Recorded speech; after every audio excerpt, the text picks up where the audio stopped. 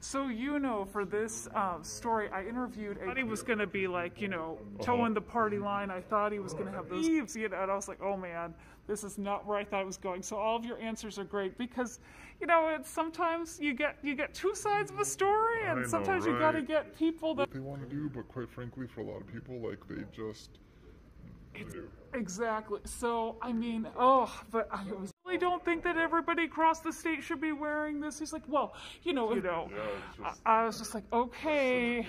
Incomplete data.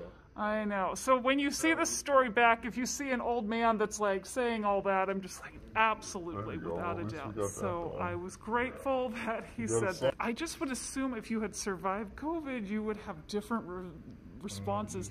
What was so, he's kind of got some unique views, but you know, it's like, well, I don't know if I have time to find a new survivor at this point. So make something work. I always try to, so, you know. And he's part of the 11% that feel that way, so the whole grouping there, so. Oh, that is